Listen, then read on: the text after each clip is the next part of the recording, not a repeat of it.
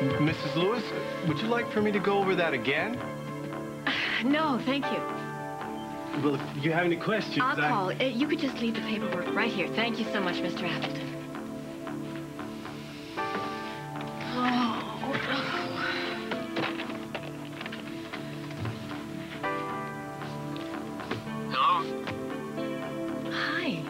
What are you doing there? I'm finishing up the bathroom. If I don't, Dylan's gonna get on me. Are you all right? No, I'm not okay. I'm very rattled. I keep thinking about, you know, Bill stowing away in your car on the way to the cabin. I told you nothing happened, Vanessa. It's okay. I know nothing happened, but it could have. He could have walked in on us in bed. Vanessa? That's not gonna happen. Mr. French is on his way up. The guy from the bank. We have a meeting. Are you okay? Yeah, I'm fine. I was just calling Mary to make sure she reminds Bill to get himself over here right after school. Is there some problem with him? No, he's just 13. Need I say more? What, do you want me to talk to him? No, I can manage my own son by myself. Yeah, I know you can manage him. I mean, I know you're a great mom. I'm just thinking that, you know, he's reaching that age where kids start thinking that they know everything. So maybe he needs to talk to a guy, you know, like a little guy kind of talk. And Billy's in prison, so he can't really do that himself. I am aware of that fact, Josh. Yeah, I know you're... Look, I'm sorry. No, I'm sorry. I don't know. I know you're trying to help, and I'm just very preoccupied. Excuse me. Mr. French is here from the bank. Hi, how are you? Good afternoon. Thanks for coming on such short notice. You know Vanessa, right? Okay, we were just getting ready to talk a little bit about my nephew Dylan's construction company. We need to shore up his financing a little bit. Can I get you a cup of coffee? I'd hold off any plans in that area. We have a problem.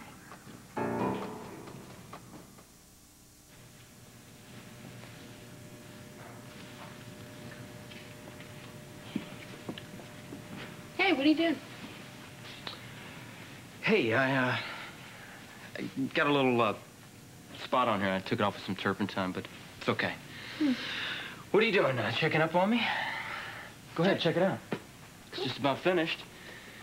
Get a bottle of champagne, we can launch it. Are you kidding me?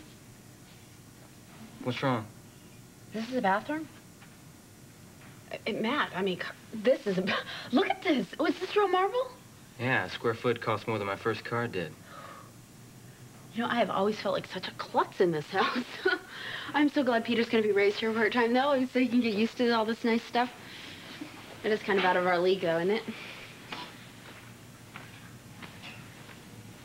So how's Dylan today? Well, I'm losing it.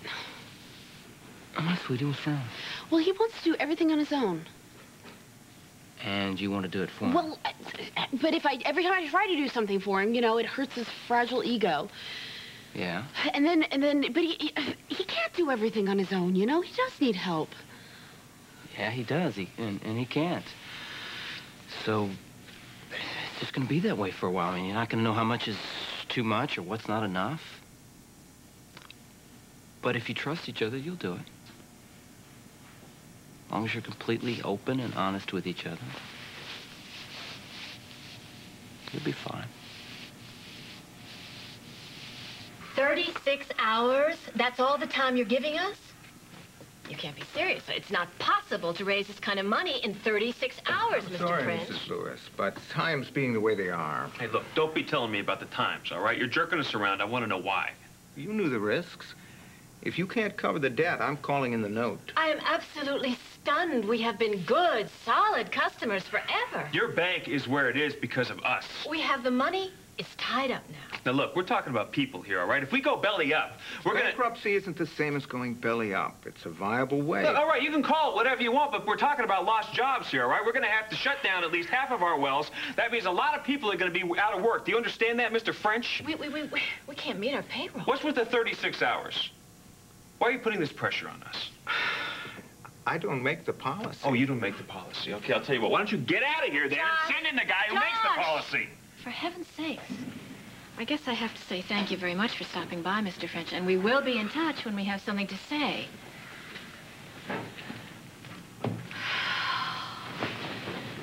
Cool. cool down. Honestly, what are we supposed to do, kill him? Yeah, I think that would be a good idea. Why don't we just do that? Hey, Mom. Merlin Billy Lewis III, come back here. People are announced in this office. I'm not people, am I, Mom?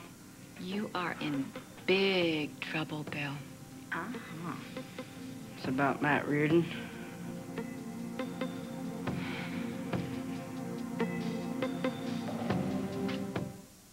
What'd I do? What you do? Well, for starters, you invaded that young man's privacy. You went sneaking around. You were peeking in windows that don't belong to you, and you lied to me. That's totally unacceptable behavior. I'm sorry. Sorry? What were you thinking of? Just that I liked Michelle so much and something was getting in the way. Well, for Pete's sake, it was the middle of the night. It wasn't that late. Don't you contradict me. It was important to me, Mom. I had to do something. Haven't you ever felt like that before? Sure. I mean, I understand that sometimes you like a person so much that you do things that you weren't Right. Wrong. That's why I did what... Wrong. You're not getting the point. Didn't you just say that you... No, if what you I'm liked... trying to say is that you can't just justify what you want to do no matter what. You know, you have to think of the other person and respect the other person and realize that your actions are going to have an influence on him. I tell you how I really feel about Michelle, and all you do is lecture me. Well, no, I was trying to Just make trying you... to tell me that we're too young and it doesn't really matter. Well, you're wrong. It does matter. Maybe next time you listen to me instead of going on for an hour about what a jerk I've been.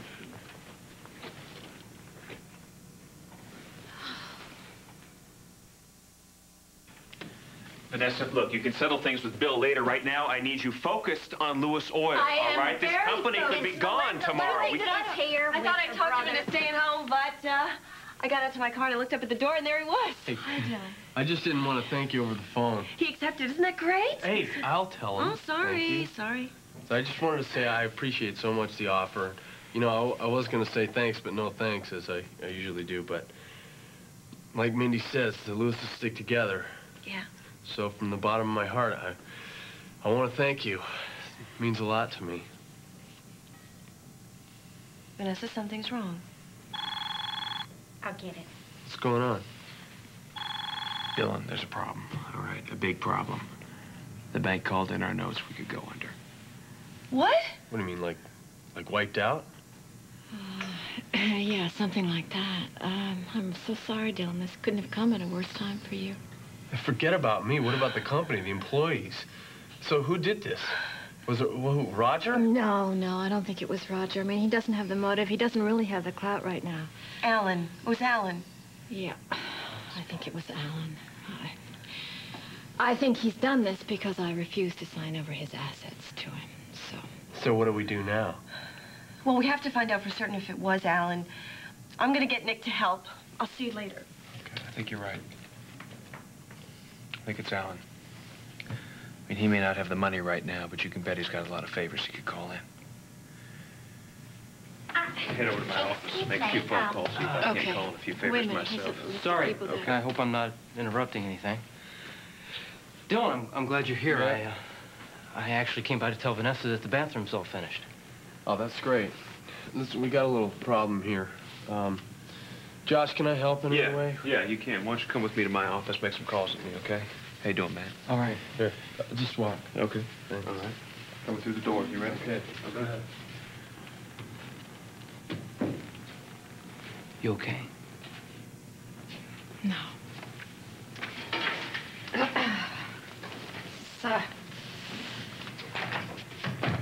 Just all of a sudden, this business crisis blew up, and I had a bad fight with Bill.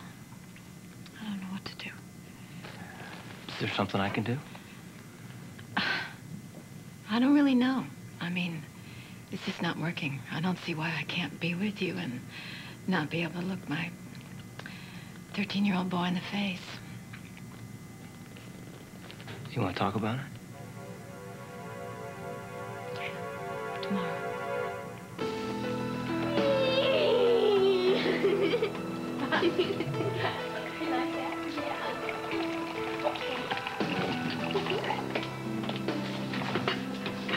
The family's here for you, Dylan. We're gonna help you through this terrible time. It's over. I can see again, Mindy. You know, I've heard of a really good seeing eye dog. Bridget, I can see you perfectly. You're wearing that Or maybe it would pink... just be easier just to use a cane.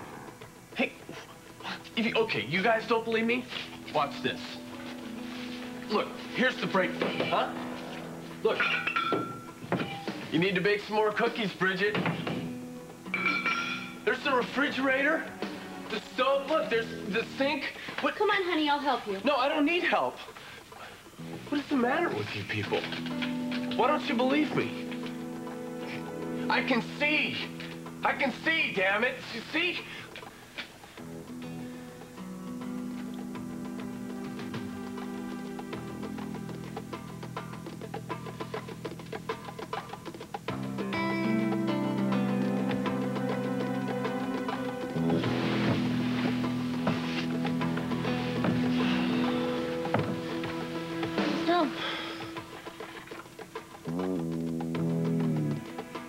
We're all family now, Vanessa. And Spaulding can certainly afford to float Louis Oil alone to tide you over. This was all Nick's idea. It had nothing to do with it. What about your mother? What did Alex say?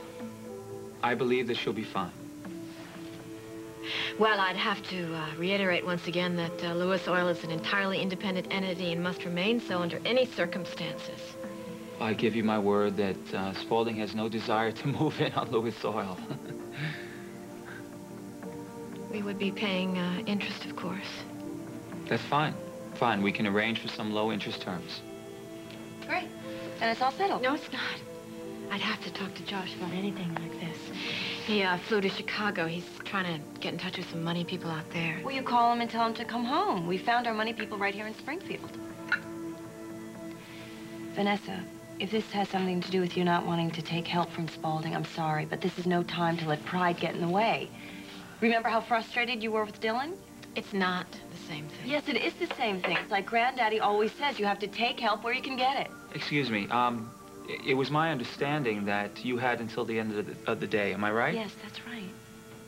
Well, it seems to me that if you go anyplace else, you're going to have to pay some exorbitant rate. Or even worse, you're going to have to give up part of your company. Now, if there's any kind of delay, well, I would hate to see Louis Oil shut down even for an hour because of something like this. I mean, personally, I would hate to see any of you suffer. Well, no one should have to suffer. Especially Dylan after what he's been through. You're right, Nick. It's a very generous offer, and it's very timely. And I'm sorry, I shouldn't have hesitated even for a second. Oh, look, you don't have to apologize, all right? I'm just sorry to see this happening to you. So is it a deal? Yep. Okay. Wonderful. Okay. I'm going to leave you two alone to discuss the details. My hero. I love you very much. I love you too, sweetheart. Okay, I'm going to go work on my designs. I'll see you later. Okay. Bye, sweetie. Bye. Okay. Well, I better try and reach Josh and let him know the good news. Wait a minute, Vanessa, before you call Josh. I think there is something else that we should talk about first. My mother is not going to have a problem with this, as long as I'm able to present this to her in the right way. Now, I would like to be able to give her an assurance. What kind of assurance? Well, I think that it would be a sign of good faith if you would agree to side with her instead of my Uncle Alan and refuse to sign over his assets. And strictly as a formality, I think it would be good if you put it in writing.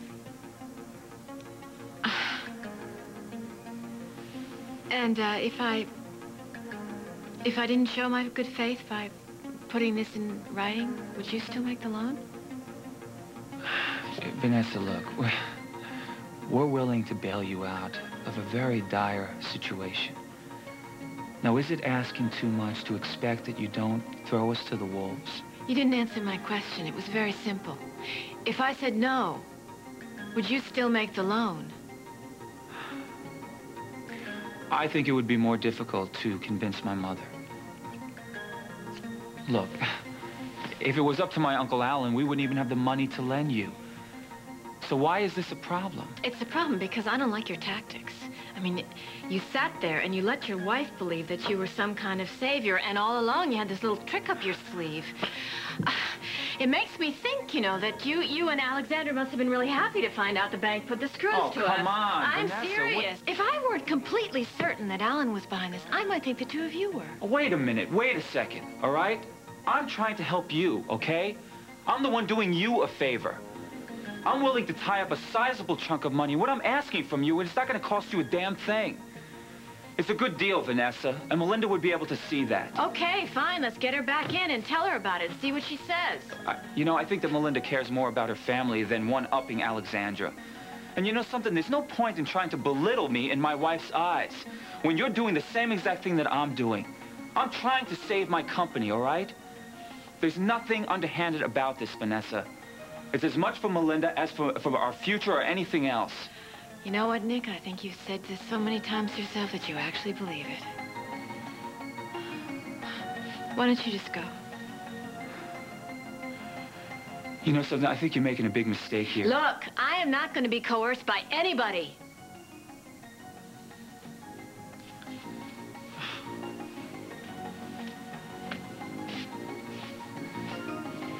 I really do want to help you, Vanessa. I want to help your family. Please, take the deal. It's the best way. Is it? Yes, it is.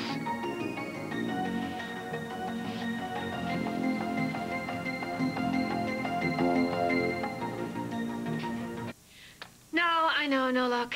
No, I haven't had any luck either, Josh. Well, no, there's one possibility, but believe me, it's a last resort. Yeah, okay. Yeah, I will. Yeah, you too. Yeah, bye. Vanessa? I hope I'm not disturbing you. I don't believe you. I don't believe that you would show up in my office after what you've done. I won't be long. I just wanted to offer you a little peace offering.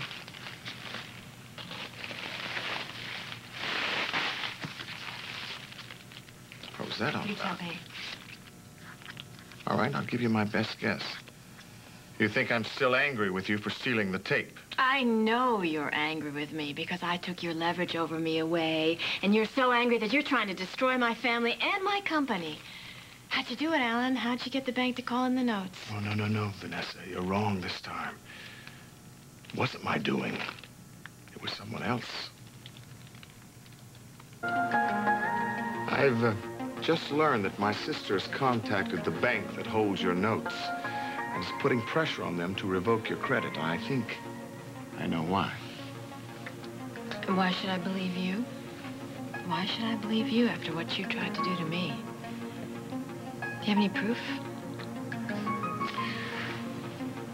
I can't blame you for being skeptical, Vanessa, but I don't have proof in hand, but I know it does exist because I'm telling you the truth. My sister and Nick have hung your family out to dry.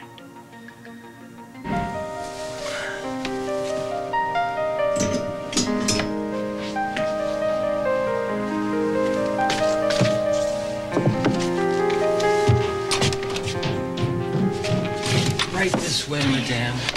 We have a little cider, fresh salmon. Something's wrong. Hold me. Okay, what is it? Are you all right? I wish you could put your arms around the whole wide world and make everything better. Does little Billy really need handling? Well, he is doing and saying the most impossible things, and I don't know what to do or to say back to him. Vanessa, he's 13 years old. He's a little boy busting to become a man. It's his job right now to be trying to break away from you. I mean, the first attempt by all of us is a little tough. At least the way I remember it. Oh, no, you didn't do the kind of things he's doing. I mean, he hid in the back of your car. He was sneaking around trying to spy on you. You didn't do that. He could have done a lot worse. No, he couldn't. Not in my book. That's bad. I don't want him doing things like that, and I don't know. I mean, should I ground him? Should I try and talk to him again? Or what? I mean, what should I do? I don't know, maybe I should maybe we shouldn't see each other anymore. I thought you said you needed these meetings. I know I do. I do. But I would just go crazy. I can't stand it right now, the thought of his finding out about us. I think I can help you with little Billy. Just give me the word and I'll give it a shot. When I was his age, I was so wild that everybody had me figured for juvie hall. And then on to prison without a chance of parole. Oh, no, you weren't that bad. No, I wasn't, but everybody thought I was. I was testing boundaries, pushing everything to the limit. And so was he, Vanessa. He's 13 years old. His voice is cracking. His hormones are throwing him all around the room. His ego is taking a beating. He's seeing and feeling things that he has no idea how to handle. It's tough. And what makes it even harder for him is the fact that he doesn't have a father around. Oh, I know. Well, I mean, sure, he misses Billy terribly, and that's why, you know, I'm doing my best to kind of make up for that. And you could never be someone's father. You're too pretty for that. Hush. I'm trying to be serious. I am being serious. The more you try to be little Billy's father and mother, the more static you're going to get from him. Swell. Well, what do I do? Try to let go a little bit. Maybe give me a shot. I mean, we did sort of have a man-to-man talk the other day. You did? What about? Just stuff. Guy stuff. I don't know, maybe we can talk again. Maybe even be buddies. How come you're so wise beyond your years?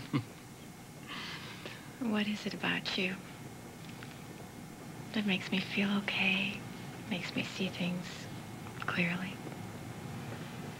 All I do is listen. You're my friend.